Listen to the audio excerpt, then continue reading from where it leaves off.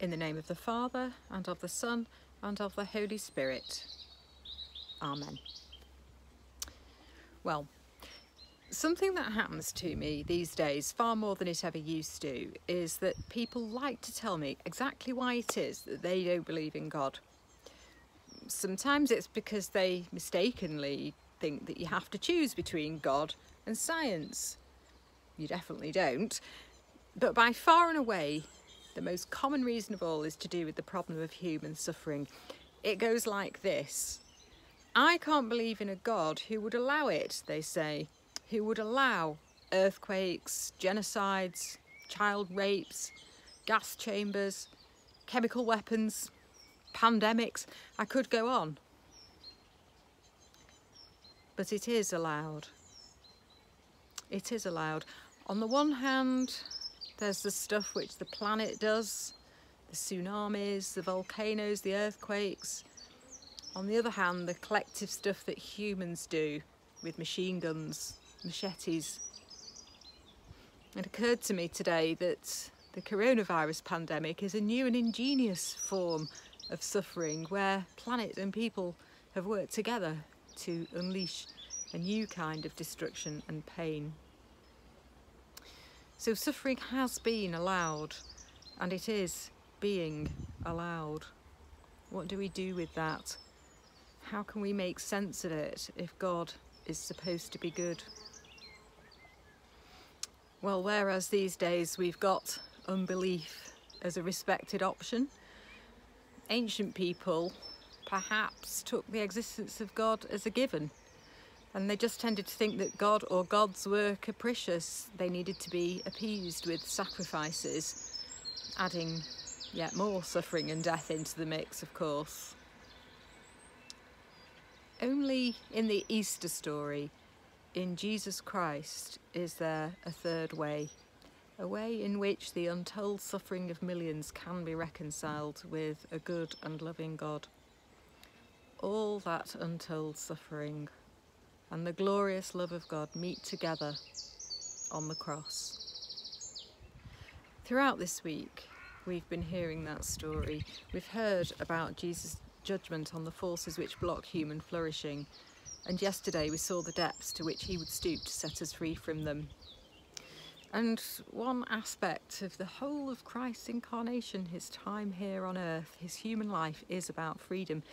The freedom that comes from seeing what God's like for yourself, from hearing the stories of him, and that sets people free from those unhelpful images of the punishing, demanding God who doesn't care. There's a quote that I really like. You've heard me say it often. It's from the Franciscan Richard Rohr. Jesus didn't come to change God's mind about humanity. He came to change the mind of humanity about God. Well, on Good Friday, the work needs to be finished. There is one more part of the incarnation, one more vision of God to be seen, one more barrier that needs to be blasted away in knowing him, the barrier of suffering, pain and death. If you've been following along with the Stations of the Cross, maybe on the app this week or in the booklet that we sent out, we hope that you've found the paintings there thought-provoking. They're by the German priest and artist Sieger Köder, and we bought a set of those stations for church last year. The children from school really enjoyed using them, and we were going to have them in our churches, but unfortunately, obviously, we couldn't do that. Well, this afternoon we're scheduled to make 4 stations between Jesus being crucified and leading up to his death on the cross, finishing at 3 o'clock.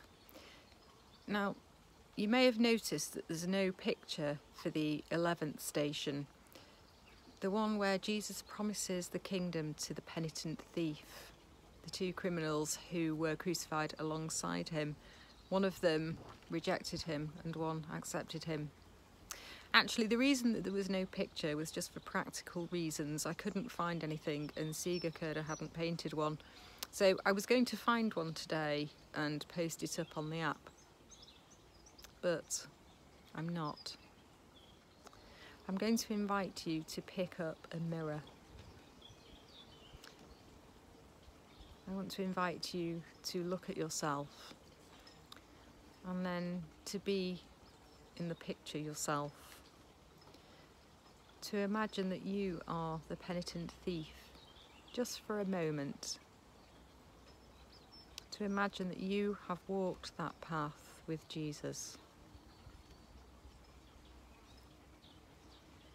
Be there just as you are, as yourself.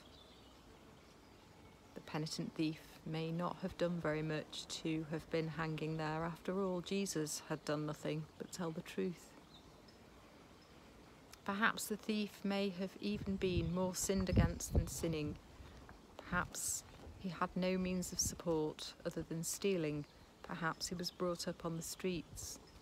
Perhaps not. Perhaps he liked stealing things. It doesn't matter. All that matters is that you bring yourself there, just as you are, to see.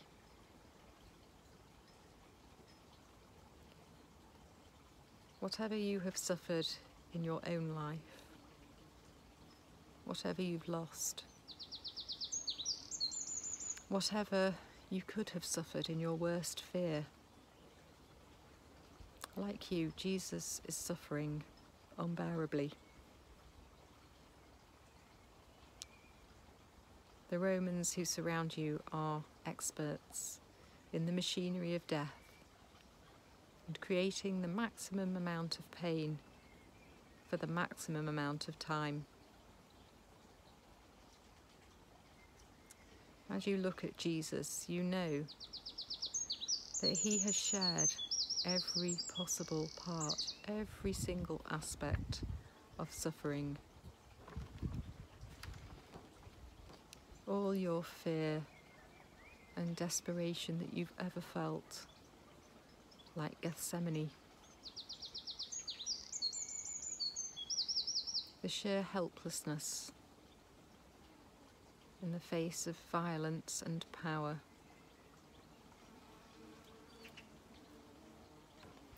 The mockery and scorn of the crowd and their hunger to hurt you.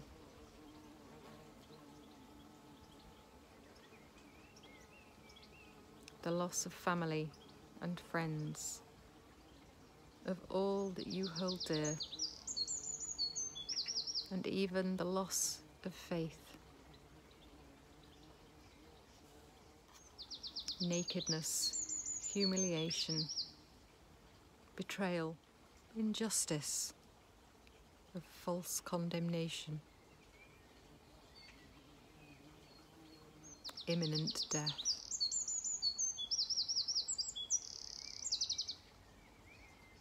Whatever you have gone through in your life, the worst that could happen, you know now that so has he.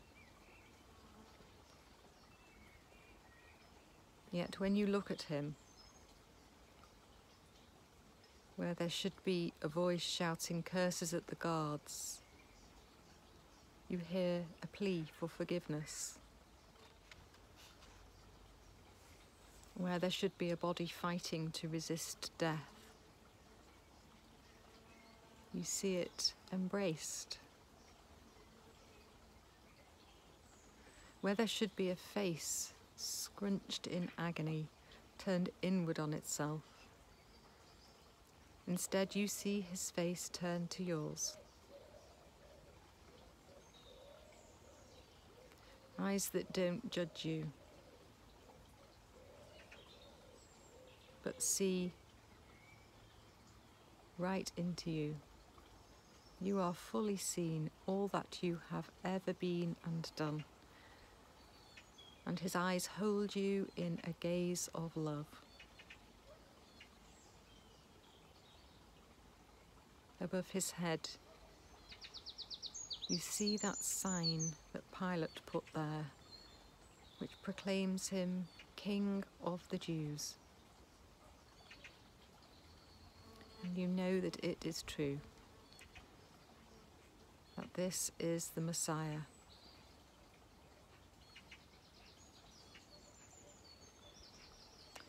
And in that face you see Jesus dying there on the cross. is not just one more human dying, one more pointless, painful death. In him, God is sharing it, not shunning any part of the world that he has created or any part of the lives of people, but descending to where you are, the depths of the worst pit that you could be in, holding out his arms to you, embracing you and leading you out. And as he offers you a place in his kingdom, as he beckons to you, hope and healing and joy spring up within you. And then he dies. The sky blackens, all becomes dark. But something happens. As the soldiers come to check that he is dead, they put a spear in his side. Out comes blood and water, streams of water, the water of new life.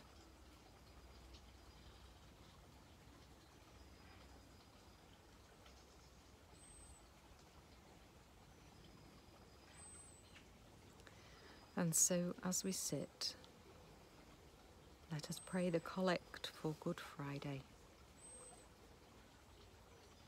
Eternal God, in the cross of Jesus, we see the cost of our sin and the depth of your love.